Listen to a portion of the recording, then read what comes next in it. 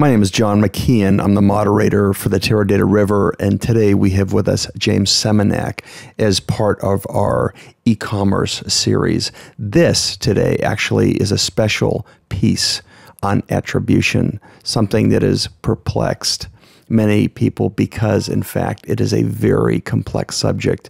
And right now, most approaches are simplistic, relatively speaking. James, welcome back. Thank you, John. James, this attribution is many times just a last-click attribution.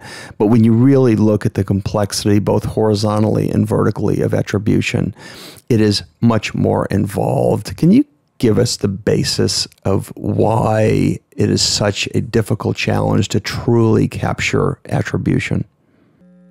Sure, John. Yeah, you're right. Last click is a standard that we've used for many years. It's been around and it's been the staple of measuring ROI for marketing organizations, but it's just not cutting it anymore.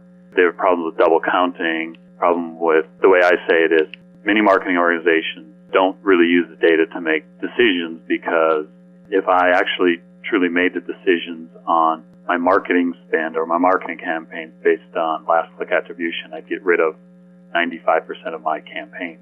And we all know that that's not a good decision to make. And so the question that the marketing organizations are looking at is, how can I get better at ROI attribution and get better decisioning from that kind of data? So, James, but if we look at this, what are the basic campaign attributions right now and the ROI components as most people are approaching it today? Well, first of all, it's about the last click, the last thing I see, and then associating some transaction value to it or some other value associated with the conversion. And so that's kind of where people are going today. But what we end up seeing is that there are a lot of campaigns going out, a lot of display ads, a lot of search spend that's happening, and we're not seeing the interrelationships or the influences on search campaign on display and vice versa. What people are trying to discern is, how do I get insight into the influence that these campaigns have on each other, these different channels have on each other.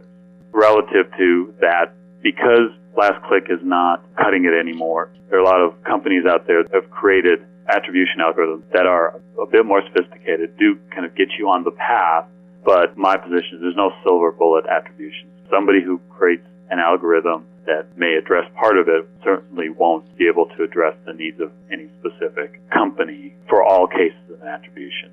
And it gets more complex in the sense that it's really about a data problem, right? Getting the data right. Some of the issues I have around attribution is I have customers that interact with me in my marketing campaigns across many channels. And mobile, obviously, is a hugely, fastly growing one. The ability to tie all those users across those channels is important, even in an anonymous way. And the other problem companies have is, if I get every ad a customer sees, that's impression level data, the volume of that just explodes. So if you think about it, if my click-through rate is 5%, that means I have to get the other 95% of the impressions that are out there, which is orders of magnitude, or it could be orders of magnitude or volume of data. And the other component of this is getting a time series view of it. I want to be able to see what ads were seen when by which customers. If I can line that up, then I can begin to look at the influence that these campaigns have had on the objectives I'm trying to meet with marketing. Well, James, one of the big complexities of this is actually the ROI calculation, because profit is complex, costs are complex. How do we deal with the complexity of actually calculating the ROI? Yeah, exactly. We all know the basic ROI metric. It's revenue or sales or profit minus the cost of the campaign divided by the cost of the campaign. But certainly the first problem space of that is, so what is the profit side or the sales side or the value side of that? And certainly the count of a transaction, and companies do this, I think pretty well. The value of a transaction in and of itself, I can know that pretty easily the way it's tracked. But people are beginning more and more to say, what's the lifetime value of this customer? Or let me look over the last 3 to 6 months of their activity and use that as input into the ROI calculation. And certainly we all know the cases where I can acquire a customer, so that's a good conversion event. But the fact is that customer doesn't do many transactions, so they're not that very valuable. So that's one dimension that we ultimately want to beef up to improve the ROI metric. The other dimension are the campaigns themselves. The two ways I look at this, and that adds to the complexity of this, is I want to know the cost of all the campaigns seen prior to the conversion event. So not just the last click again, it's the cost of every one of those campaigns. Even more complex is ultimately I want to have some weighting scheme for every impression to then say the cost plus that weight is the influence that the campaign has had on the conversion. That's where the complexity in this whole attribution. The other side of this, for every campaign I send out, I do want to look at the influence the campaign had on the conversion. So what I mean by that is every time I send a campaign or an ad or an email, right, I expect the customer to do something. In the vast majority of the time they don't, but many times they go down the path a certain amount and then abandon. But I want to be able to capture that because that gives me a better perspective on that campaign's influence on the actual conversion, even though it didn't cause conversion. So the simplistic next step is I go from last click to looking at every impression, which is great. And then once I do that, I want to be able to look for every impression for those that had a click-through, how far in the flow did the campaign actually get me. Okay, well, James, what are the basic attributes or aspects of attribution? So when I think of building something to create an attribution system, I need to know what the definition of a successful conversion is. And it can be a transaction, it can be a download, it can be anything. Whatever objective marketing has is the definition of conversion. We have to define a successful conversion because once we do that, essentially what we want to do is to then look at that last successful conversion and then, if you think of it, back up, let's say days or weeks prior to that and look at everything a customer saw months after that and then look at all the interactions or transactions that they had with the customer. We want to know the level of interaction, or I call the depth of flow, for every campaign. How far into the marketing objective. And the nice thing about online is when we build campaigns, what we do is we have them click, they hit a landing page, they go through a set of pages, they get them towards the conversion. So we can look at it in terms of depth of flow. Again, every message seen is something that we need to look at for attribution. And then after the fact, right, what's the value of the customer? And usually the after the fact part is most companies have a good handle or a good start on defining what that is. James, those are the basic aspects of attribution, but really what we're looking at is a complex journey, a complex process, a buying process, if you will, where the consumer and the business is interacting in many different levels, many different complexities. How do we understand that and manage that?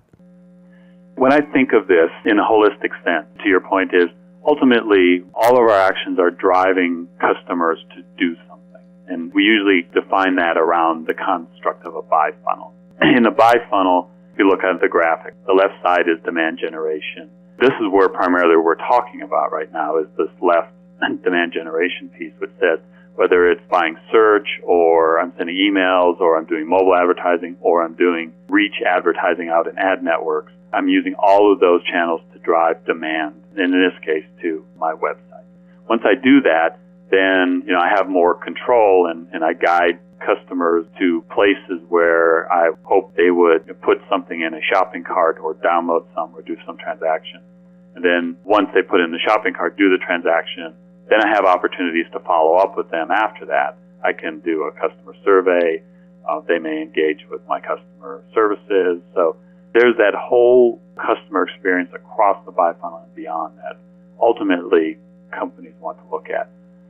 If you look at the bottom part of that colorful line there, what I've started doing is mapping across every part of the buy funnel what type of data that is available In this case, what I did was look at the gaps in the data. So kind of the green says we have this data solid. The yellow says, we have some of this data, but we don't have a full picture of it. And red says we don't have any of this at all.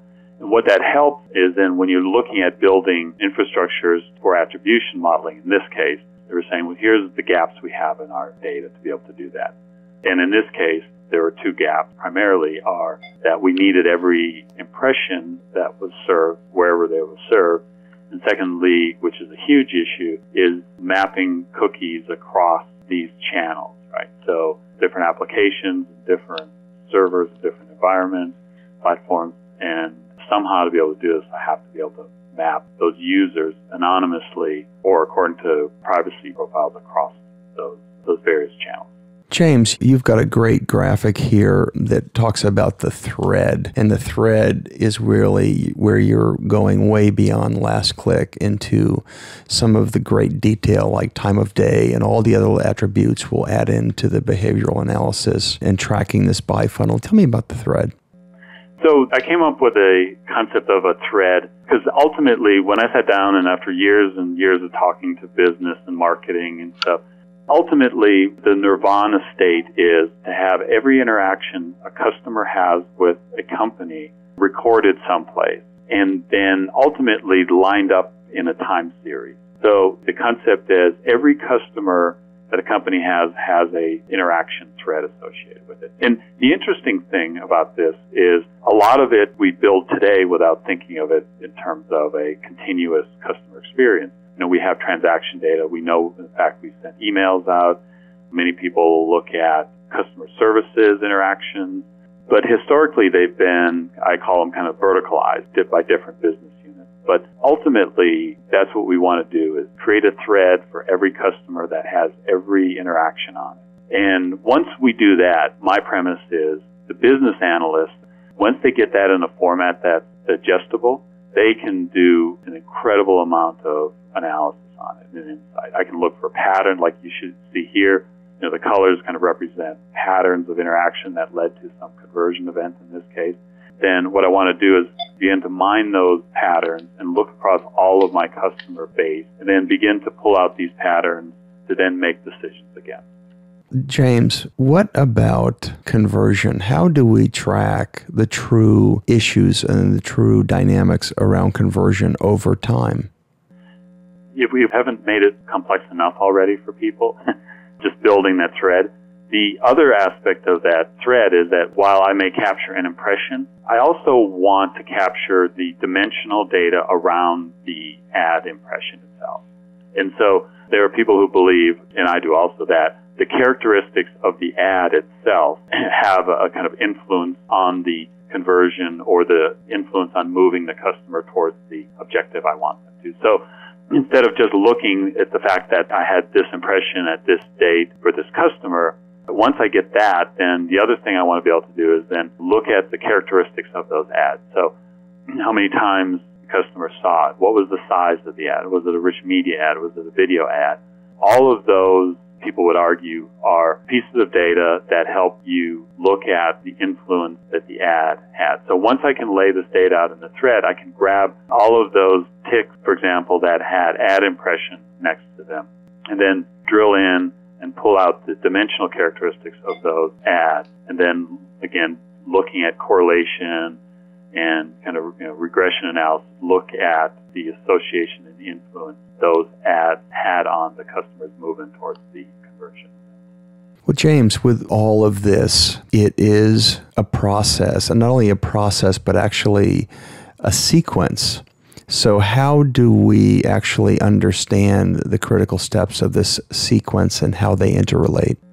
So we've talked about 2 or 3 different aspects of attribution. Another part of attribution is we all know that it takes many interactions with a customer before they actually do the conversion event. And kind of this attribution scenario where we have 3 sequences here is an explanation of that. And somehow we want to score that because we want to score every ad that was sent out to a customer. And then the way I explain it is this. If you look at this diagram, I say the first sequence in this scenario was I sent an email campaign to a customer. They clicked on the offer. They hit a landing page. Then they began to browse the site. They didn't necessarily move down the conversion